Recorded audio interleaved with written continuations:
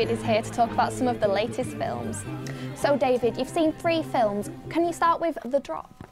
Well, The Drop is a crime film set in New York, Brooklyn, and the drop of the title is sort of, it's a drop bar where sort of gangsters go and take the money and it's sort of picked up at a later date. But it is a crime drama. It's not really about sort of the gangster element. It's more sort of the sort of low life, average people just trying to sort of get a better life.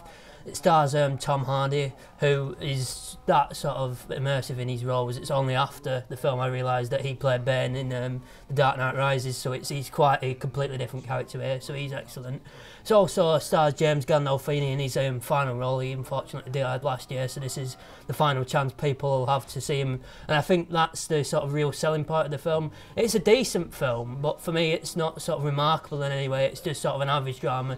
It's fine for a Friday night if you're looking to see something, but there are better films out there. All right, thank you, David. And the other film you've seen this week? Another film I've seen is 2001: A Space Odyssey. This is Stanley Kubrick's masterpiece from the 1960s. The BFI had done a sci-fi season, and central to that, they've re-released this at cinemas nationwide.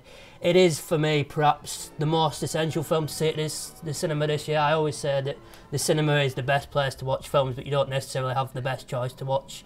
This is the best choice. It's absolutely pure visual cinema. It's not an easygoing film. It's quite difficult to follow in places. It's not really about the narrative at all, but just as something to watch at the cinema, there isn't anything better, really. It's on quite limited runs at the View and the Cineworld, so you'll have to check out the websites, but if you can see it, definitely go and see it. Okay, thank you, David.